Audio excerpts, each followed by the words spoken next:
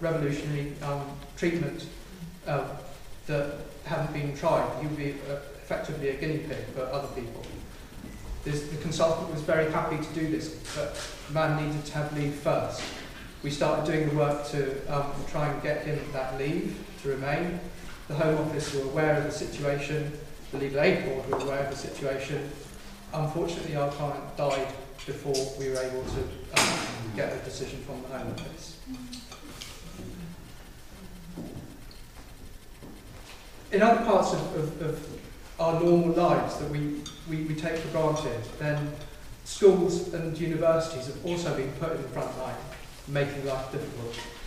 Schools were expected to fill in questionnaires about nationality. I don't know if anyone here is a teacher, but I think you've probably got quite a lot of work to do. I'd like you to get on with the marking. But if you want to take in questionnaires about nationality, that's good. It is a bit of a problem because most people are not very clear on nationality law. I'm not very clear on nationality law. I've been doing it for 25 years. So it's quite difficult to be able to just say what nationality is your child. A lot of people think their child is the same nationality as them, or they think they're British because they're born here. And normally it's somewhere between the two. So that's another thing. And there's no reason to do that, because it's not like the kids are going to be kicked out of the schools. It's not like they're going to be anything other than feel stigmatised, even if the schools themselves are not doing the stigmatising. It cannot have any other effect than doing that. And I'm really pleased to say that after challenges brought about by grassroots organisers, then the obligation on that has disappeared. That's been challenged successfully. There's no need to do it. Oddly, some schools seem to be still issuing those questionnaires though. In higher education, then it's become clear that people, migrant children, young people are being discouraged from thinking that they can be settled here in the long term. Even if in real life we know that they're going to be settled here, we know they're going to be here forever. So access to student finances, which is paid for non-migrant children, for British children, for children who are settled here, is bad enough for them, then a lot of migrant children don't even have access to that. And it's taken a series of legal challenges to establish the right for children, young people who are clearly going to be going to university, who are clearly going to end up settled, but will not necessarily be settled on their 18th birthday, or when they have to apply for, or when they first start at university. It's taken a series of legal challenges to ensure that increasing numbers of those young people do have access to student finance.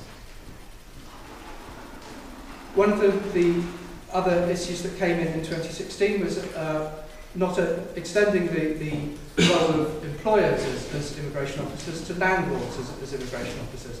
And I suspect many of you in this room, landlords are not your favourite people, but surprisingly, or unsurprisingly, many landlords, including their professional organisations, are supporting the challenges that are going on to stop the restrictions to stop the penalties for their members on renting accommodation,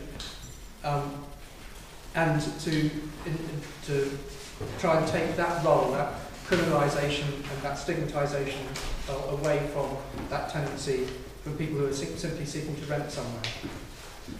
Personally, we don't have lots of experience of people being directly refused tenancies for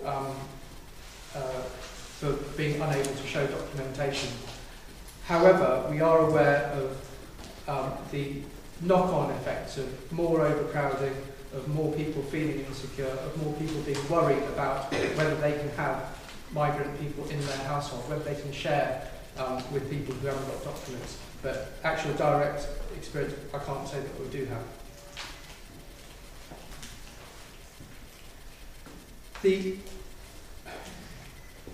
The other things that we've seen people having little bits of their lives taken away that don't really have any particularly beneficial effect on national security or on immigration. People having it more difficult to open bank accounts, having it more difficult to obtain driving licences. Which means that when you do get settled, then your life is much, much harder. Interestingly enough, the Home Office have had to accept that where they're making large payouts for unlawful detention damages cases, they do have to let the people open up bank accounts. Access to benefits has been a major issue, and since the 90s then most migrants who are not documented have not been able to access benefits. Now there are a number of routes by which people who've been in the country a long time or have British children or children who've been in the country a long time are able to regularise their stay, and I'm sure everybody would accept that this is a very desirable thing. If people are going to be here, let's ensure that they are regularised. However, to ensure that this doesn't become a pull factor in itself, then the very process for people regularising themselves is hit with huge charges for initial applications. So a person who is a single person with a British child who is applying on the basis that they do have the right to be here would have to pay £1,033 plus a £500 NHS surcharge for a 2.5-year visa. If the child is not British but has been here a very long time, then that application, with no 100% prospect of success, would be another £1,033 for the child. There is a possibility of obtaining a fee waiver if you can show that you're destitute, which begs the question of how they think people in that position would not be destitute if they're going to be paying £3,000 for those applications.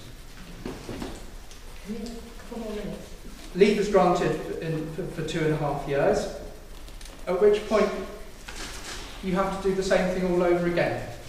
And in that period, that 2.5-year period, the grant will be that you are not given access to benefits.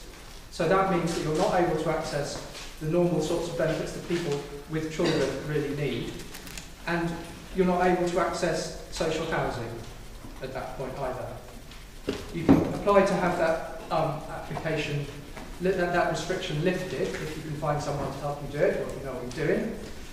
And then at the end of the 2.5 years, when you apply again, you have to do the whole thing again. You have to show that you're destitute to get the fee waiver, and then you have to afterwards, you'll have to show that you're destitute again, still, to retain access to benefits, access to public funds afterwards.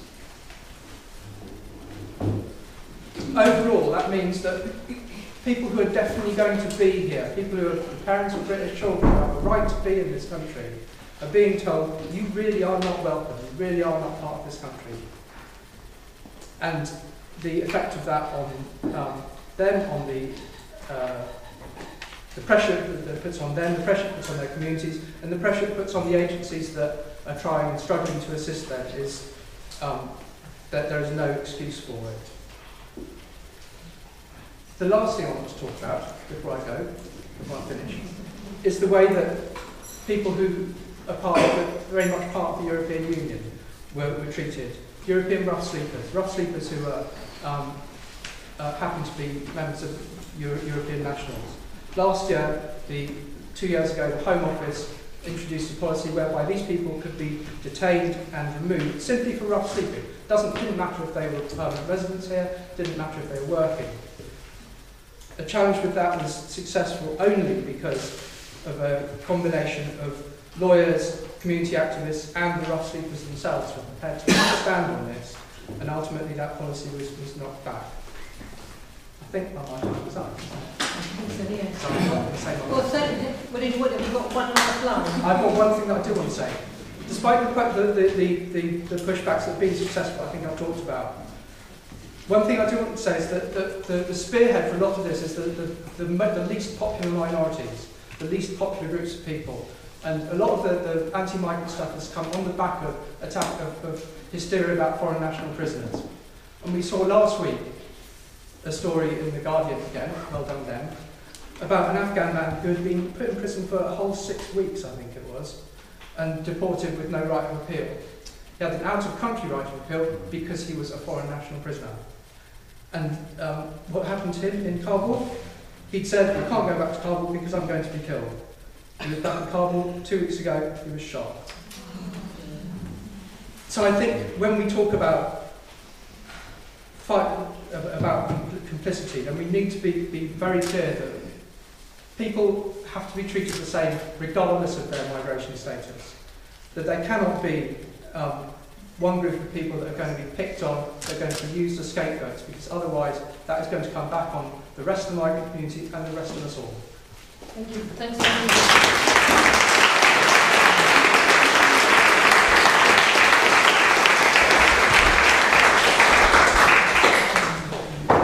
very much. And our next speaker is Julius Nkafu, who's a barrister and the chair of Applicants for Labour, and also has been a Hackney councillor. You're very welcome. Thank you so much, Jen.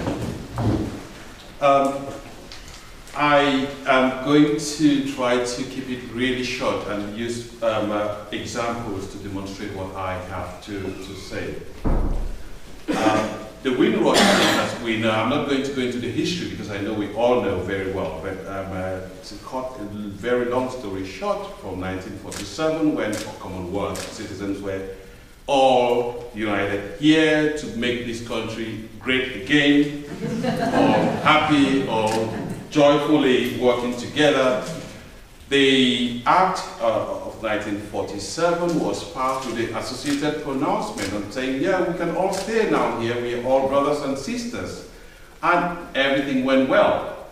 Fast forwarding to 2012, when the right-wing press started coming up with all these headlines, more refugees coming into our country, more crime rate goes on in the areas of minority ethnic, and all sorts of really, really vile things, and saying things that really meant that